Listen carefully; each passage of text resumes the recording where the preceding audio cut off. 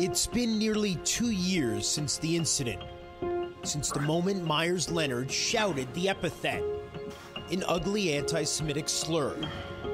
Now, as he prepares to return to the NBA, Leonard is ready to talk about what he has learned in the aftermath. What did you think were going to be the long-term ramifications? Jeremy, to be totally honest with you, I was sad that I was losing my job. I was sad that I hurt people.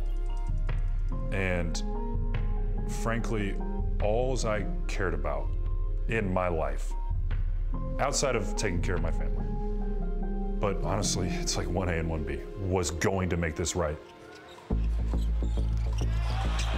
The pandemic-shortened 2019-20 NBA season was Meyers Leonard's first with the Miami Heat after 7 years in Portland. For the first time in his career, the 7'1" center was starting every night. In the finals that October against the Lakers, in the bubble, Leonard started games 2 and 3. Leonard, three-pointer. Leonard's got good three-point range. The following month, Leonard signed a 2-year, $20 million contract with the Heat.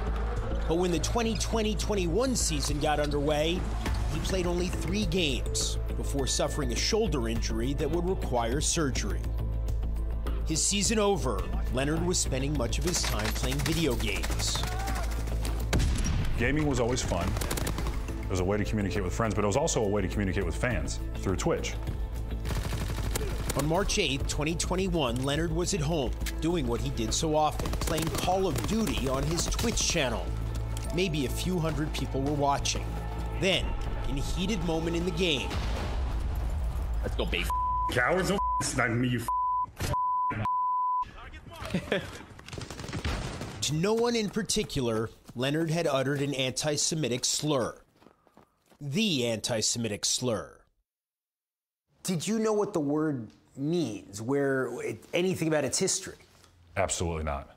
There are absolutely no excuses for what happened that day. And ignorance, sadly, is a very real thing. And that's what I was. I'm not running from this, but I did not know that it happened. Where do you think you picked up the word?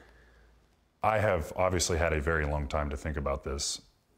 I believe that over the years, there's less than ideal language used in a large portion of video gaming. So you had no idea that this word is a derogatory term for Jewish people? No, absolutely not.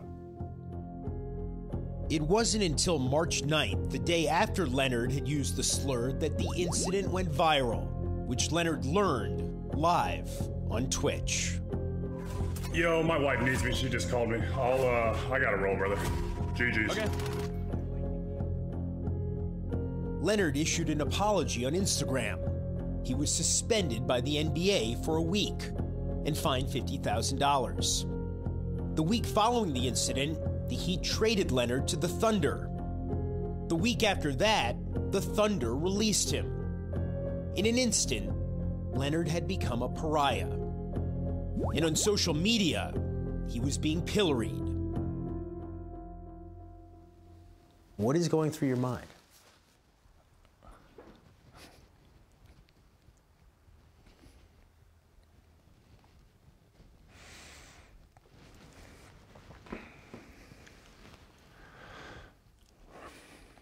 That I felt like I had just destroyed my life and everything that I worked for, to be honest. People had every right to, I suppose, make assumptions about me. People were going to have to, in the media, comment on this, and I understand, I do. I said, you better go handle this, and to show people what's in your heart, but I thought that it'd be easier to be dead than it would be to deal with what had just happened, because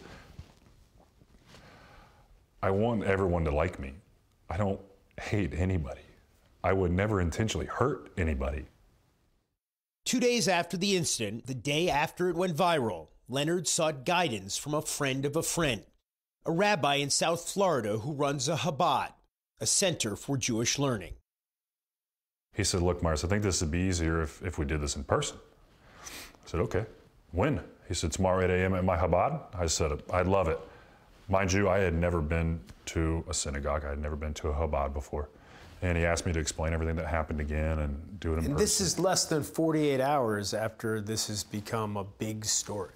Yeah. I'm just pouring tears, trying to hold him back, but I just can't.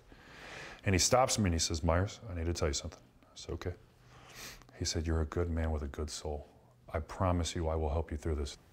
This happened for you, not to you. You'll understand eventually. Since that first visit to a Chabad, Leonard has made deep contacts in the Jewish community, meeting frequently with Jewish organizations, educating himself about the history of anti-Semitism. This is a piece of your life, and now it's informing your life going forward. You've become a friend, an advocate, and that same large platform which drew all the negativity is the same large platform that you're using to spread light and do good things. I made a big mistake. I think most of you in the crowd probably know what happened, but the thing that I'm most thankful for is how much grace and forgiveness I've been shown by the Jewish community. You haven't played since January 9th, 2021. What's it going to be like to be back on the court if you get that chance? It'll be a big mix of emotions. Admittedly, I'll be a little scared of what someone might say to me, what a fan might say. But I always come back to this. Don't give up. If you're a good person and you work hard, things are going to work out in life. And I wholeheartedly believe that.